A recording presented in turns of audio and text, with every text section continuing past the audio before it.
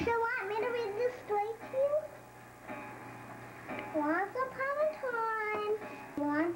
time, she was all rolled up. It wasn't always like this.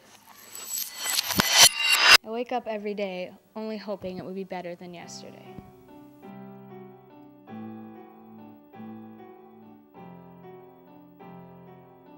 When my mother left, my father drowned his sorrows in the bottle. Not knowing how to cope with her death, I was the only thing he had left to put the blame on. I never knew why he treated me the way he did. I was too afraid to ask. I knew the conversation would only end with the grinding and cracking of fists.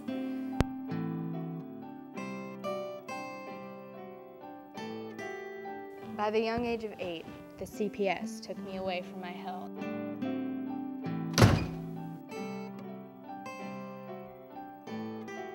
And it gave me a stuffed dog to fill the void, like anything could undo the damage that had been done. But that dog was my tissue, my hug, my outlet whenever I got scared or cried. Now that I think about it, I don't know what happened to that dog. I probably sold it like I sell everything else to keep going one more day. So here I stand in the alley with nothing to lose and nothing to gain.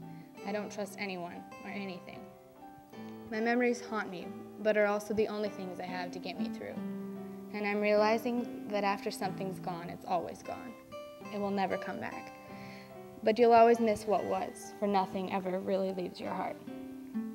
Once upon a time, there was a little girl, and she was all grown up.